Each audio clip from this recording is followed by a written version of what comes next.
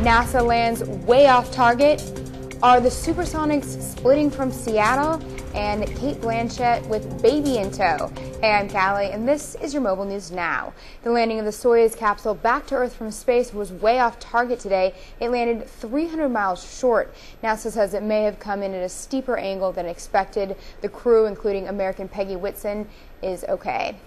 Remember the quake which hit the Midwest early Friday morning? Check out this sprinkler head captured in security footage, and that is thanks to our friends in Indiana at ExactQ Technologies who uploaded it to CBS iMobile. You can help us report on things happening where you live. Just upload your video from your mobile phone or computer to CBS iMobile, and it might just make the news. Next, some possible packing in sports. Seattle Supersonics could soon be on the move. NBA owners have approved the team to transfer to Oklahoma City for the next season.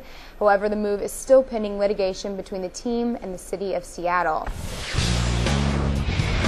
Cate Blanchett attended the Australian Summit today, but not alone. She brought her 6-day-old newborn, looking radiant, I might add, and she gave birth just less than a week ago. And those are your quick hits in New York. I'm Callie Carlin. Thanks for clicking.